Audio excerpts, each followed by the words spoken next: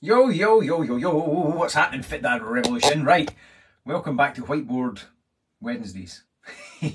I'm mega late, man. I wanted to do this at 1 o'clock, but I got a little bit held up. Then I came home thinking, right, I'm not too bad, I'm going to get on in time, I'll be fine. Only to discover that my wee dog has fucking ransacked our bedroom. And I do mean ransacked our bedroom. She's a fucking scavenger little shitbag of a dog. So she decided to rip open all of her drawers and tear up loads of bits of shit. This is after she destroyed Cameron's Christmas calendar this morning as well. That's going to go down well when I tell her at 3 o'clock, eh? Little fucker of a dog, man. Have dogs, they say. It'll be a laugh. You'll enjoy it. Motherfucking dogs. Right, listen, today we're going to talk about the 4 M's of fat loss, long-term fat loss, right? 4 M's of long-term fat loss. So before we dive into that, drop me a wee hashtag live if you're watching this one live. Drop me a hashtag replay if you're watching on the replay so I can see what time it gets to you at. All right, hey Mikey, thanks for tuning in. Hey Alan, thanks for tuning in. And Daniel, thank you for tuning in. All right, so let's talk about the 4 M's of long-term fat loss, right? These are the things that you need to have if you want to lose fat long term. All right, so here's the thing, man. When we look at any diet, if anybody that's watching this has done a diet before, if you've gained a little bit of weight, or maybe you've struggled with your weight your whole life, like I know a lot of people have. I did previously, and I used to always struggle with the diet whole thing. Hey Alan, thanks for tuning in, man. Hope you're well. All right, so starting a diet, normally it kind of starts off pretty well. You lose a bit of weight and then you hit a plateau. Your weight either stops moving or something happens. Like you end up having to go, like a barbecue comes up, or like Christmas, fucking Christmas. We're at Christmas time, Christmas dinner comes up. You fall way off track, and then you regain all your weight and you normally gain a few extra pounds to go with it. All right, and then that cycle just continues. We go round and round in circles doing the same old shit, losing the same 10 to 15 pounds over and over and over and over again. All right, and we never really get any kind of traction. Hey Gary, thanks for tuning in, man. All right, it's because we're not addressing these sort of 4 key areas. All right, and there's one of them that's really fucking important and we've got to get that sorted, and that's why it's number 1. All right, so the first M of long-term fat loss, all right, is mindset. Right, now, why would I be putting mindset up there? Why is mindset so important for long-term fat loss? Right, guys, can you read this? Can you see? Okay, I know my handwriting's a bit shit, but can you read this? Is it the right way around? Can you read the letters? Just give me a yes in the comments if you can read it. All right, if I need to move my camera, just let me know. All right, so why is mindset so important? Right, so here's the thing. All right, most people will start down the path of a diet, but they've maybe got a really shit relationship with themselves. All right, they've got a shit relationship with food. All right, so they're not maybe in the best place to start a diet. So for example, when I mean a shit relationship with yourselves, how many times have you referred to yourself as a fat lazy bastard? All right, or how many times do you say, oh, I'm a fucking binge eater? How many times do you say to yourself, oh man, I've got such a sweet tooth, I'm so weak around certain foods? All right, like whatever it is you say to yourself, whatever that narrative might be, how many times do you say that kind of shit to yourself? All right, because here's the thing, if you're calling yourself a fat lazy bastard, all right, I actually had this with a client a couple of years ago where that was his narrative, and every time, oh, I've been a fat lazy bastard this week, like, whoa, stop, man. Because every time you say that to yourself, every time you can, even if you're just saying it in jest, every time you say that, you've got this little belief that that's how you see yourself. It's called your shadow. All right, so it's this little side of yourself that's kind of being suppressed, and it's kind of deep down inside. It's how you see yourself. And human beings will always act in accordance with how we see ourselves, with what we see ourselves to be. So if you're continually calling yourself a fat lazy bastard, I'm a chunky monkey, I'm just a greedy bastard, man, I'm this and that, whatever it is you're saying to yourself, then you go on a diet, you start losing a whole pile of weight, and you're cutting out certain foods, you're maybe doing really well, you're losing weight, and all of a sudden there's conflict, there's cognitive dissonance. The belief you've got in your head of I'm a fat lazy bastard doesn't match up with the actions that you're taking, because, well, a fat lazy bastard wouldn't be watching what he's eating. If there's like fucking pizza, chocolate, crisps, beer, everything all around the place, a fat lazy bastard would be saying, well, I'm not going to go for a walk, I'm going to get tore writing about all that. So all of a sudden you've got this fucking disconnect. You're not living in integrity with what you say you want and what you actually believe to be true about yourself.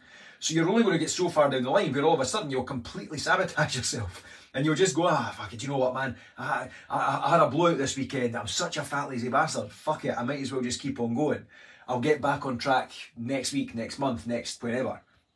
All right, that's a poor relationship you've got with yourself. So the first thing you need to improve is the relationship you've got with yourself. All right, if you've not got a good relationship with yourself and you're doing all that shit and saying all that shit, you're just farting against thunder. All right, the next thing is your relationship with food. All right, so how do you see food? All right, so if you are a person that really, really struggles, like if you start cutting out a certain food and you think, oh man, I can't have donuts because donuts are a bad food. All right, if you're seeing food as bad, I can't have that as bad. What happens when you then eat said bad food? You then feel really guilty about it, man. So you've got this overwhelming feeling of guilt that comes in because you're eating this bad food. And what happens when you then feel guilty? You're going to eat more bad food because your relationship with yourself, you're not forgiving yourself. You're not comfortable sitting in that feeling like, oh, I feel really guilty. I shouldn't have eaten that. I can't believe I've eaten that. I'm such a fucking useless, lazy, fat bastard. Do you know what, man? I'm just going to go and eat those Doritos as well. And you know what? The kids have got chocolate down the stairs. I might as well smash that while I'm at it. I'm going to just fucking eat everything, man, because I feel so shit about myself. We'll just keep on eating. I'll keep on eating. And then all of a sudden you get to the point, oh, fuck, what have I done? And then that just continues. So you start the whole cycle again. I can't eat this because that's bad food. Like, here's a question for you, man. When you're dieting, what kind of foods is it that you crave? Like just put in the comments, what foods do you crave? Right? So I'm going to give you a couple of options. So normally when you go on a diet, you cut loads of stuff out, yeah? You normally cut loads of things out your diet. I'm going to cut out carbs, I'm going to cut out chocolate, I'm going to cut out bread, I'm going to stop eating bread because bread's the enemy. Alright, so you normally cut these things out. And like, I'm going to just eat chicken and broccoli and rice. Right, cool, man. So do you ever crave chicken and broccoli and rice? Probably not. But do you crave the things that you cut out? Funny that. So Alan, so when you cut those things out of your diet, do you find yourself craving them? Do you find yourself wanting those things? Alright, do you find yourself wanting more of those things because you're saying, I can't have those. I can't have pizza. I can't have cheesecake. I can't have XYZ because I'm on a diet. I can't have that. All of a sudden, this little voice in your head, this little kid, that's like saying to a kid, do not push that big red fucking button. Straight away, the kid's like, okay, Dad, no problem. Big red fucking button, big red fucking button. Wink. They're going to push it 100% of the time because it's taboo. I can't fucking have that. I can't fucking touch that button. Daddy says I can't press that button. Watch this, Daddy. Bam, bam, bam, bam, bam, bam, bam, bam, bam. They're fucking headbutting it, they're kneeing it, they're thumping. Alright, and you're saying, well, why did you fucking do that? I told you not to do that.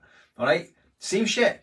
If you think that food's bad and you say, I can't have that, it's become taboo. And all of a sudden you have the thing and go, oh, fuck, I shouldn't have had that. Now, I'm not saying you can have cheesecake and pizza and donuts and beer for breakfast and then lunch and then dinner and then wash it down with minstrels and then have some crisps and then bathe in a fucking bath of Smarties and fucking inhale them all at the same time. Of course that's going to cause a problem. But if you're eating a healthy, balanced diet where you're eating, you know, a good balance of proteins, carbs, fats, you've got a nice balance of what you're doing made up of whole natural foods, but then you leave some room for a bit of cheesecake. You leave some room to have some pizza. You leave some room to have a couple of beers. All of a sudden you go, well, I don't really crave that stuff because I can have it, man. I can have that stuff if I want it. All of a sudden you've made a much better relationship with food. Right, so you need to get these two things in check. Now there's a wee Brucey bonus I'm going to stick in this. Isn't so much mindset, but it is fucking really important. Alright, and it's sleep. Alright? Most people are so deficient in sleep, and this really starts to affect your mindset. Why?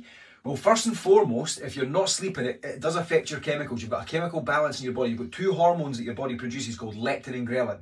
All right, and when you're not sleeping properly, your body overproduces ghrelin, right? And I like to call ghrelin your greedy gremlin. So when you're overproducing ghrelin, it makes you want to eat. And it doesn't ever make you want to eat salad and broccoli and all that stuff. It makes you want to eat sugary, fatty, high-calorie food, right? You're going to start stuffing your face with it because you're feeling a bit down, you're feeling a bit shit. So you're not, your chemicals are out of balance, your hormones are out of balance. When you're getting good sleep, those come back into balance. You start producing the right amounts of leptin so that after you've eaten, your body gets the signals that you're full. You're not then tempted to go and start stuffing your face full of pish, all right? In addition to that, if you're not sleeping, you'll probably find yourself being more stressed, more anxious because you're tired, so you're more irritable. You probably find that your willpower is nowhere near as strong. So if you're getting by on like 5 hours kip, and then you're expecting to make fucking good choices through the rest of that day, maybe you'll start off with a bit of good intention, but then all of a sudden, Jono comes into the office with a big fuck off box of donuts, and then you go home and there's pizza there, and it's like, oh, there's mince pies. Somebody's bought you. My wife's bought me like 5 boxes of mince pies. Fuck is all that about? They're singing to me. They're fucking singing. They're all different flavours. Chocolate ones, pecan and fucking maple syrup ones, and oh man, like salted caramel ones. I'm like, oh fuck my life. They're singing to me.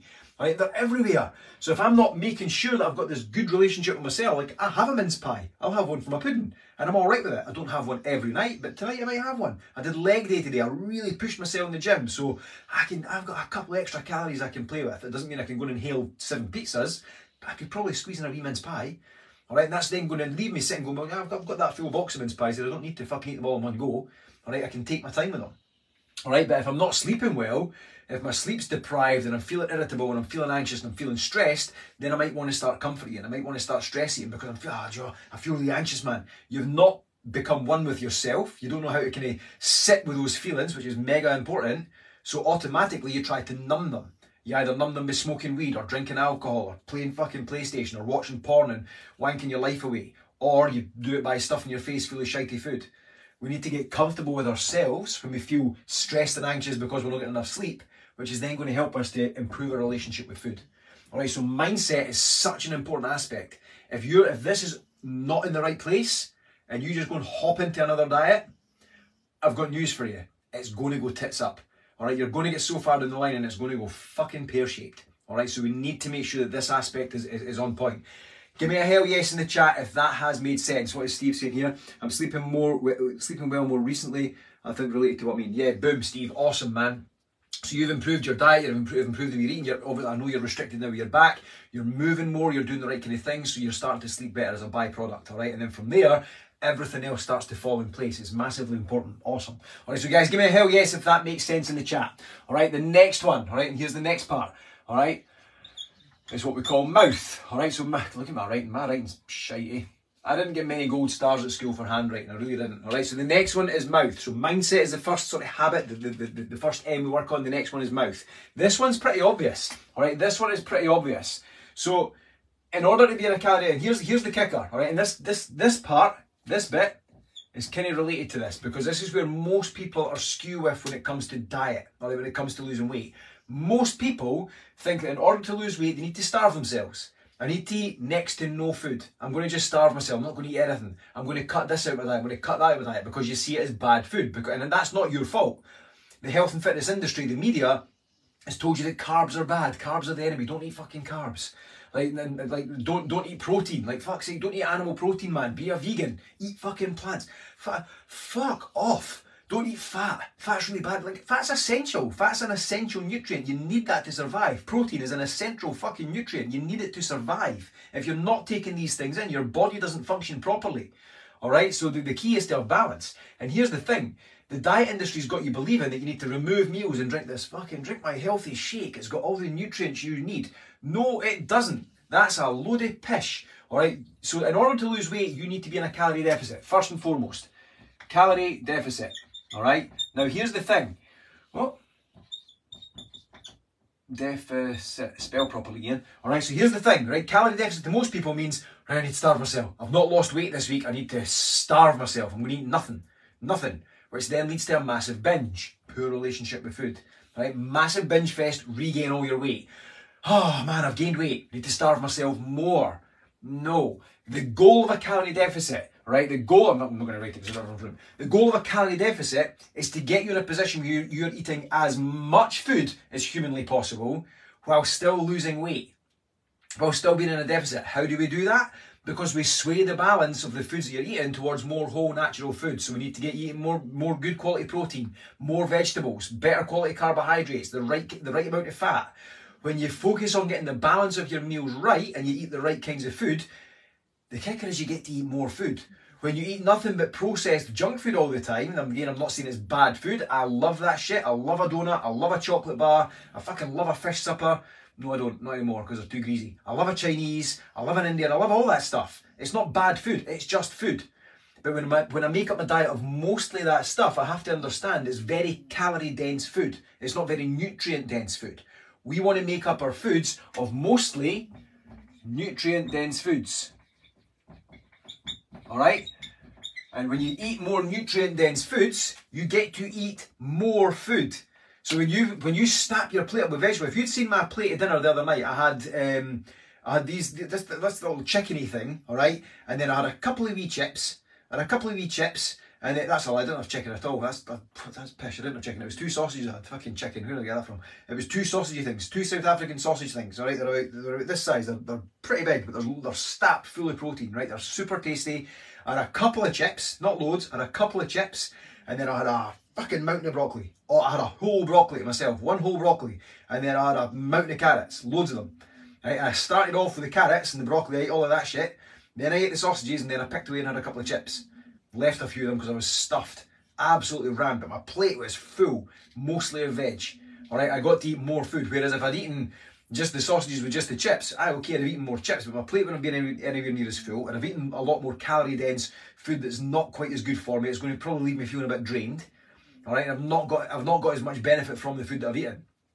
So I've switched that around and had more nutrient-dense food, and I've got much more bang for my buck. I've got to eat more food. All right, at the end of it, I was full. I was like, oh, fuck, I'm stuffed. All right, absolutely stuffed, but with mostly veg, which is really low calorie. All right, so I managed to save a whole pile of calories, but I ate a whole lot more food, so the volume of my food was much, much bigger.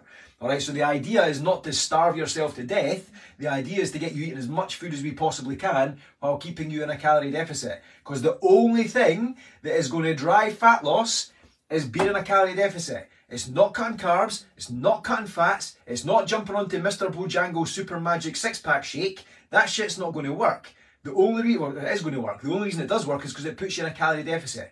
The magic behind keto puts you in a calorie deficit. Atkins diet, when that was all the rage, puts you in a calorie deficit. Herbalife puts you in a calorie deficit. I'll phone you back. Right, intermittent fasting. Everyone's like, oh, let's do intermittent fasting, man. Yeah, intermittent fasting. Oh, yeah, it's cool. It's really good for your body. Yeah, fucking great. Right, I tried intermittent fasting, man, and I do use it sometimes. But here's the kicker, man. The minute I do fasting, guess what happens later in the day? I binge like a motherfucker.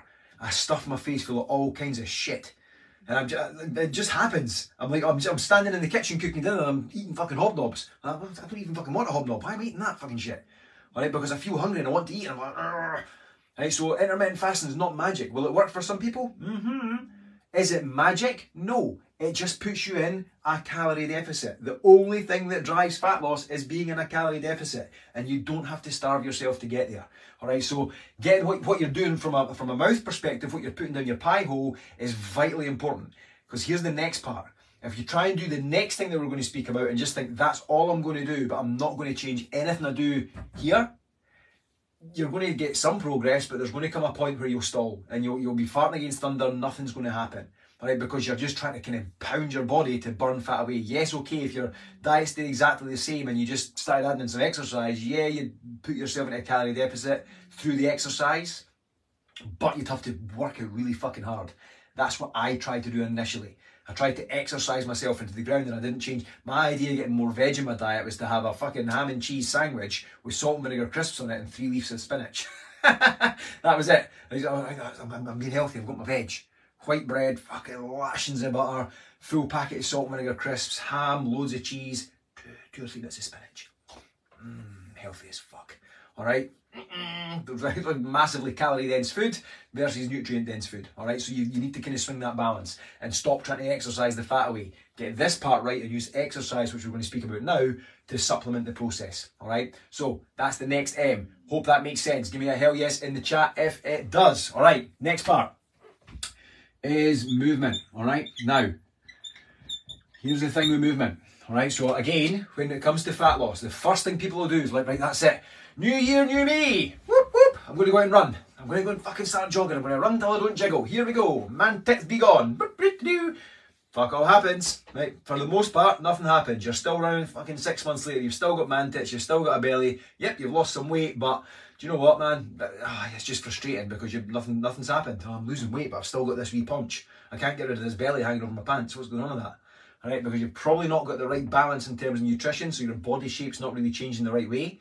But also in addition to that, you're just fucking, your body's just, you're trying to burn calories in the moment. You're trying to burn calories to get to where you want to be. It doesn't work that way. All right, we need to stop focusing on burning calories. So here's the kicker.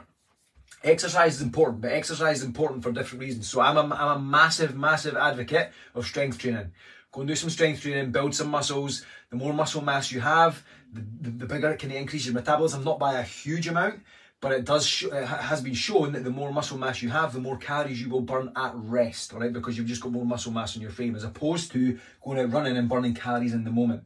All right, we need to start getting that kind of base metabolic rate up. We want to kind of increase it as much as we can. All right, so when we start doing a bit of strength training, we build some muscle mass, which then allows us to kind of burn calories a little bit easier while we're not even moving, which is important. But here's the thing. Here's what most people think, all right? Most people think that, put a wee underline under them, most people think that exercise is the key, so they go out and they try and exercise the fat away. But then all of a sudden, they're sat down all day long at their office. They're sat down first thing in the morning, they're eating their breakfast. They're sat down in their car to get to their office. They take the escalators or the elevator to get up to whatever floor it is that they've got to work from. Then when they come home, when they go to their lunch break, they sit down to eat their lunch. Then they come home, they sit down to have their dinner. Then they go out to the gym for a wee hour, or they run for like an hour or whatever it is. And like, that's me, I've done my bit. Awesome, man, it's awesome that you're moving. Exercise is great for keeping you healthy, and I think everybody should be exercising, like without a doubt. But if that's the only portion of your day where you're really doing stuff, it's such a small portion. And studies have shown that what really matters is your daily movement. All right, your daily movement. Now, what I mean by that is, how active are you through the course of the day? So if you're doing exactly what I just spoke about and you're sat down, one, that's shit for your back. That's going to really fuck your back up. Two, your body's just not doing what it's meant to do. Your body was designed to move. So when I speak to people and they tell me, oh, I'm really fucking tired, man, I'm just tired all the time.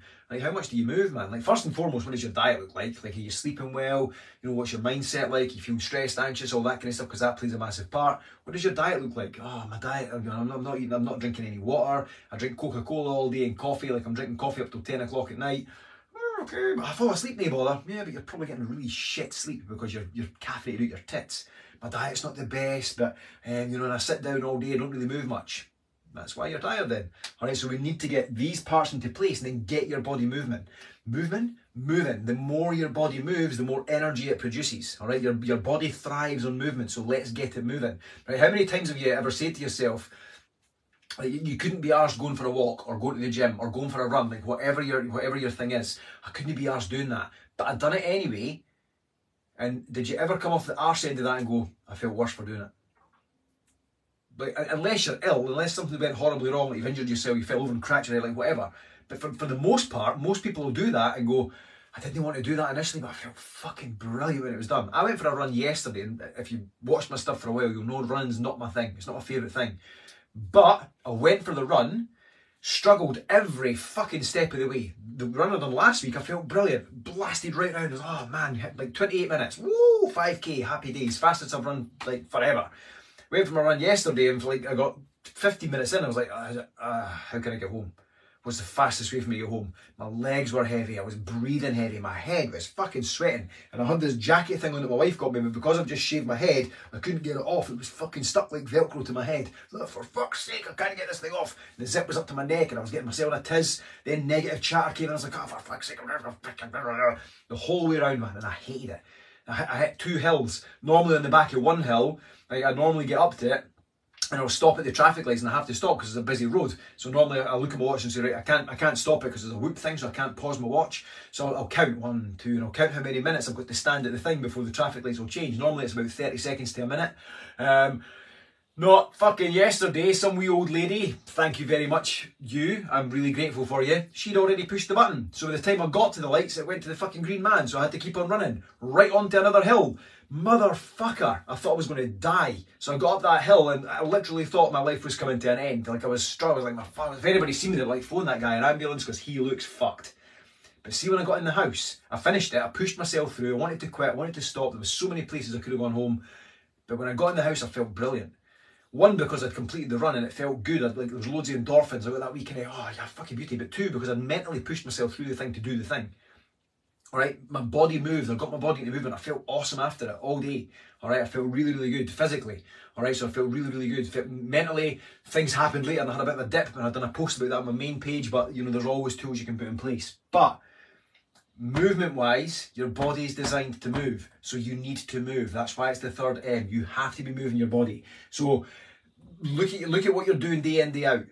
Can you park further away from your office and walk in a little bit further? Can you go for a walk on your lunch break and take 30 minutes of your lunch break to go for a walk? Like finish your lunch, then go for a walk. Can you, instead of taking the escalators or the elevator, can you walk up the stairs? All right, start just getting your body moving. When you come home, can you get the kids to go out for a walk with you? Like, what can you do to start increasing a bit, including a bit more movement into your day-to-day living? Right, just get your movement up. This is why you hear the whole thing of, just eat less, move more. Great advice, but also really shit advice, because it doesn't take into account this kind of stuff. But the essence of it is so true. We need to eat a little bit less food, not starvation, a little bit less, and we need to fucking move more. Get out and move, all right? Walking is such an underrated exercise. Then from there, once you're doing that, then we'll stick in strength training. All right, and again, you don't need to be going to the gym every day for like an hour and a half at a time. All right, 3 days a week is ideal, plenty. All right, from there, maybe if you want to, if cardio's your thing, do a bit of cardio. All right, do like, but again, you don't have to be crucifying yourself. My problem with cardio is it's difficult to progress. So if you want to get better at it, or you want to like increase your, you have to run further, or you have to run for longer. All right, so it's difficult to progress. Weight training, you can progress really easily. You just add in a wee extra set, or a couple of extra reps, or put on a wee bit extra weight. Slow down your tempo. Just like there's loads of different ways you can progress it. Cardio, to progress that, man, you've just got to run for longer, which takes up more time in your day. It's really, really time consuming. All right, but get your daily movement up. Get this up and then look at adding in some strength training. It's going to make such a fucking massive difference to your life, and you'll feel so much better at it, especially as we get older, right? Everybody watching this, we have to understand we're not getting any younger, we're getting older. And as we age, as we get into our later years, 50s, 60s, 70s, if you've done zero strength training at all, and you've done nothing but sat on your arse your whole fucking life, you're going to be one of those wee baggy bones that's just walking about and can't hardly hold themselves up, has to hold onto the edges to balance. Oh son, instead of that nice, strong, tall, fucking capable man slash lady, there's no ladies in the group, right, that's able to kind of hold themselves up because they've looked after their body. All right, so make sure you're getting these things in. That's why it's so important. Okay, but remember, don't just do this without addressing this. All right, Ian said I can just exercise. I'm going to go and exercise the fat away. No, it doesn't work. Get this shit in line, all right? Get this shit in line, and then this really helps to supplement the process. All right, does that make sense? Give me a fucking hell yes in the chat if it does. Last one, all right, last one. This is important. Oh, I can never spell this word. Maintenance.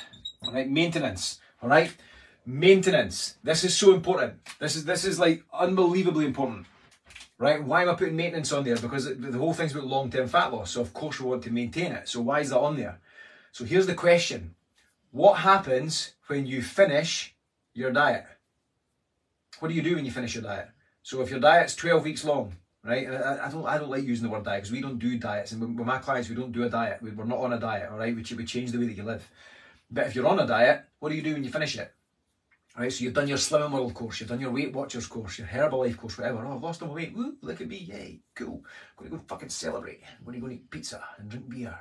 And I'm going to have that muffin because I've not been allowed that for months. It's bad food, I'm going to eat that. And I'm going to eat the muffin next to it as well. And then my kid had Mars bars, I'm going to go and eat them. I'm going to eat fucking everything.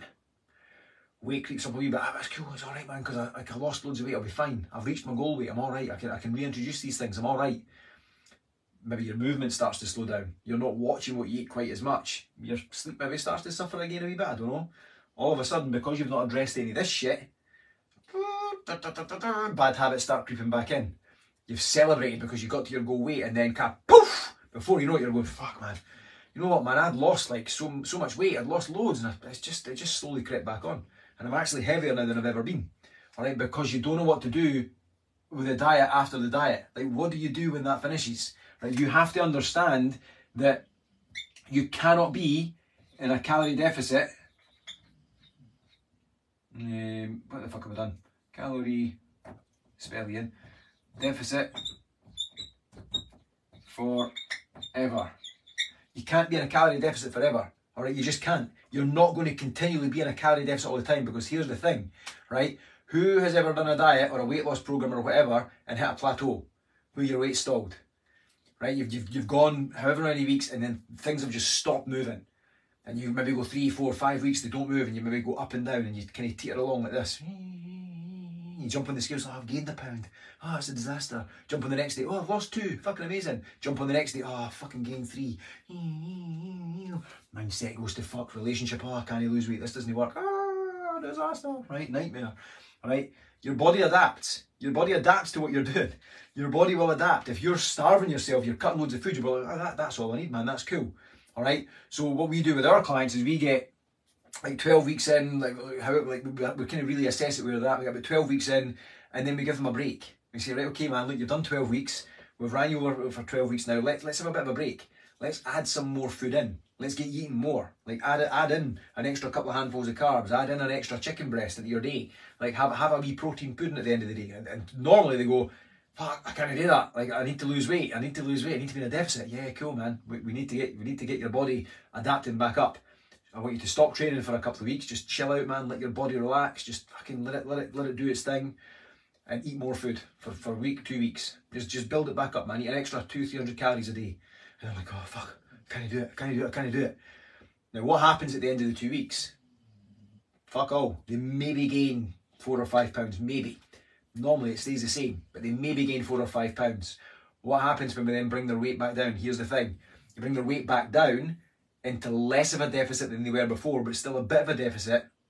All right, so they're maybe still eating an extra 100 or 150 calories than they were previously. They start magically losing weight again. But then the key is, once you get to your goal weight, is how do you then adjust that to keep you eating the right amount of food to make sure that you're not regaining weight, to make sure that you're not fucking then just like continually losing weight. Because how much weight can you possibly lose before you die? You don't want to just keep on losing.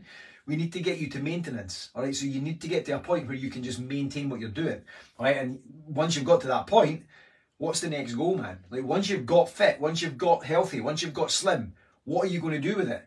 Do you want to just maintain that and stay like that forever? Do you want to start running marathons? Like what do you want to do, man? All right, you need to get to an understanding that once you get to the finish line, you have to understand that it is not the finish line. There is no finish line. We need to keep on going. We need to keep on moving forward, because most people will get to the finish line and go, that's it. I'm done. I've lost all my weight. I'm done. Feet up. Yeah, cool, man. It's all right. As if by magic they're never going to regain weight again because they've managed to lose it the first time round. That's why a massive majority of people that jump into a diet regain all their weight, plus a few extra pounds. All right, so that's a shockingly alarming statistic. It's like 97%. It's crazy, man. It's wild how many people regain weight because they've not got this part down. And a big part of this bit is because they haven't got this bit down. They'll maybe start addressing what they're doing with their mouth. They'll maybe start kind of cutting back calories, restricting what they're eating. They'll add in a bit of movement. They're like, yeah, my God, cool, this is awesome. They get to the end of their 12 weeks and then they've still got that shit relationship with themselves. They still see themselves as a fat, lazy bastard. They still have that shit relationship with food. Oh man, there's donuts, I can't eat, that's bad food. Oh, fucking oh, well, I'll just have 2. Oh, I shouldn't have eaten that, fuck, I feel bad. Right back to the start. Alright, so all of this works together. All of this shit works together, man. If you've not got it all in, and this part here, this is never ending, man. Like, none of it ever ends. You've got to continually work on this. Alright, you've got to continually work on this. And if you read my post from this morning that I done on my personal page, like, other than going for my run, which really helped me to feel better, I was on a roller coaster mentally yesterday. Alright, and most people will watch this, like I speak, well, you've all got it all figured out. No, I fucking don't. I've got no idea what I'm doing, man. I'm winging life. Alright, there's a few things I've got figured out, but I'm winging it, man. I'm learning every day, I'm developing every day, I'm growing every day, and I'm working on this every single day. Alright, you don't do one bicep curl and then all of a sudden you're Mr. Olympia. You've got to do them continually, over time, and then keep on going, keep on going. And then when you stop doing them, what do you think happens? The muscle growth stops. It doesn't continue to go because you're not stressing the muscle, you're not pushing it through its pace, you're not working it. And in fact, what will then start to happen is it'll atrophy. It'll start to recede, the muscle will get smaller because your body will go, I don't need that tissue anymore, there's no point in having it. So the muscle will start to atrophy.